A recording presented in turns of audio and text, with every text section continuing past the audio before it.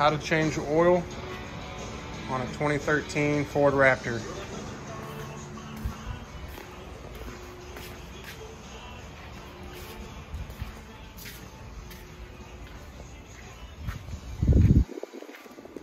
Pop your hood.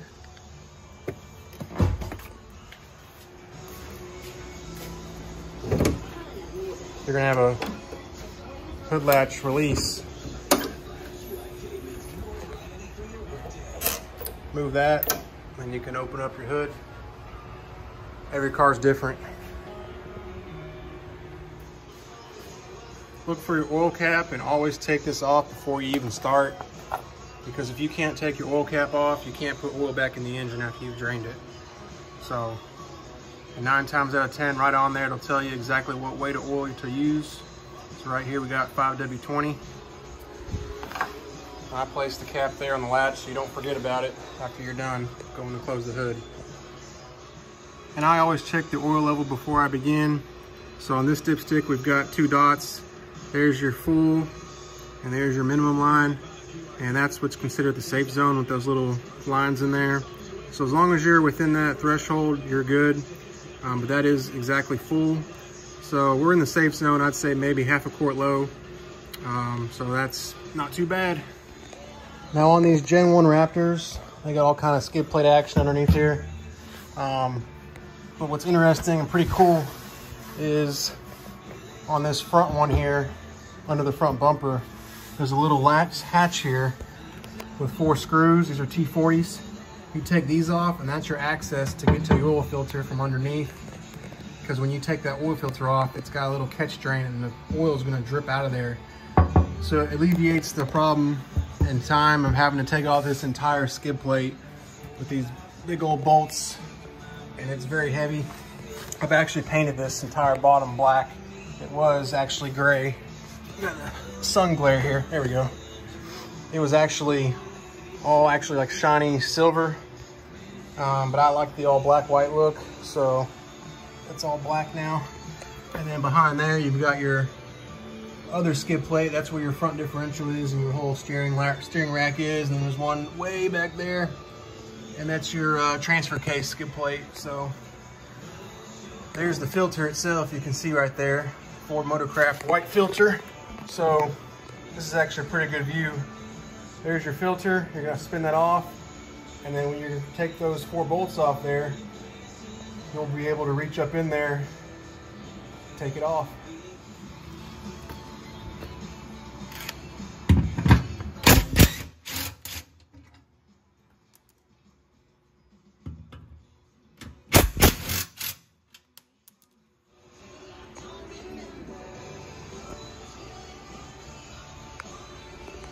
When you're looking for your drain plug, just remember it's the bottom of the oil pan. So there's ours right there. If you're confused which bolt you're looking for to pull out to drain the oil, just remember if you have rear wheel drive or 4-wheel drive, the transmission bolts up directly behind the engine. So that means this is the transmission pan.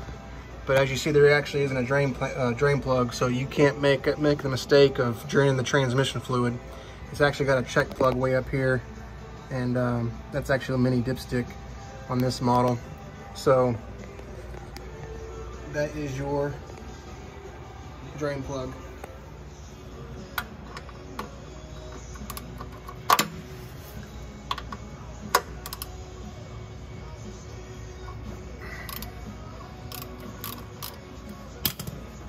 Go ahead and have your pan ready for the oil that wants to start dripping out of there. There it comes.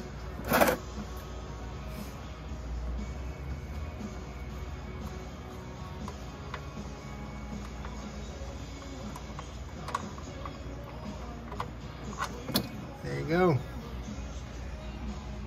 Now let that drain. And with the 2 different ways, I like to do it from the top side versus from underneath, just because I'm tall enough to reach under here. Keep my band wrench on there.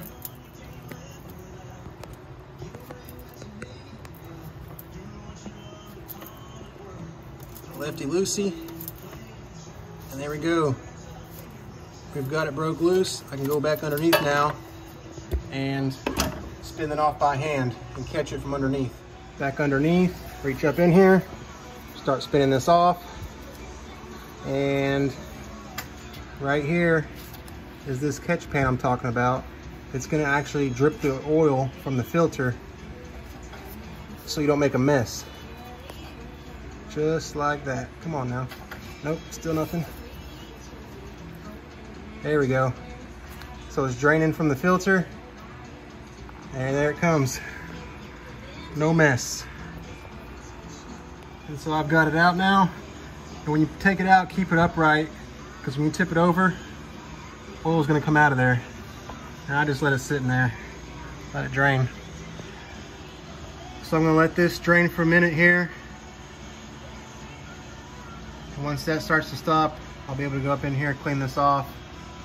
And another very, very important thing to look at, and I'm bringing this up because it's actually happened here. There is a black gasket stuck on there on the oil housing. That belongs on the filter. So that filter gasket detached and stuck up in here. So you have to make sure you check that you got that off. Otherwise you will double gasket the filter. And when you go to start it back up, it's just gonna shoot oil everywhere. So that black gasket right there, I'm gonna get it back out of there. There we go. So here's the new filter. Here's that gasket I'm talking about. There's the old one.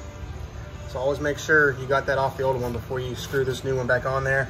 And you want to lube this. You want to put this on there dry, because it actually is one of the reasons why sometimes that gets stuck on there.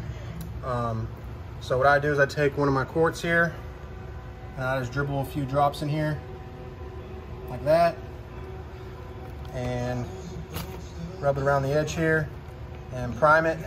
I put a little bit down inside there as well. And then you got your new one ready.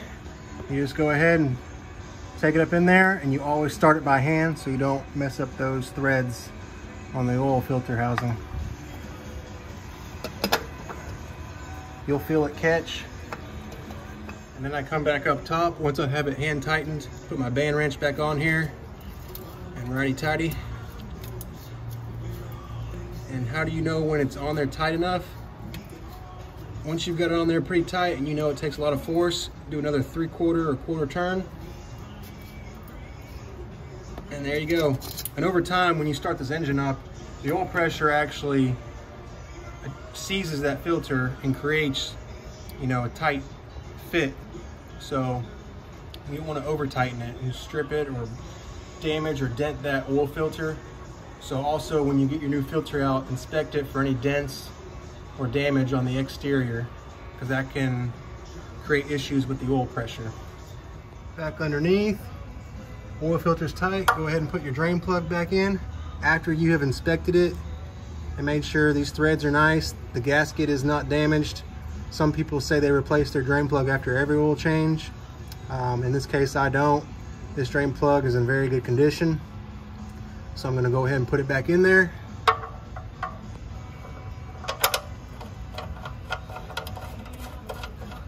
Hand thread it to start. And then grab your ratchet and tighten it back down the rest of the way. So it's on there tight, and I can't really move it much. Don't over tighten it. I believe most vehicles in general call for 25 foot-pounds torque. I do have a torque wrench. If you don't, you know, if you can tell, you know, you don't want to strip it. So now we're ready to put oil back in. Finishing up here, 7 quarts.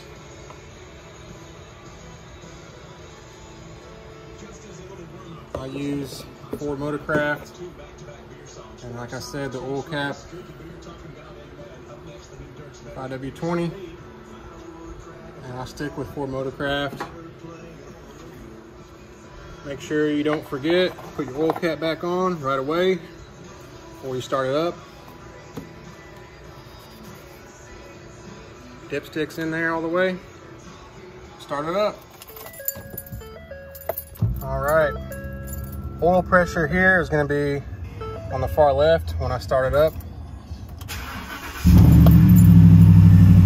Watch that oil pressure. Here we go. So we've got oil pressure.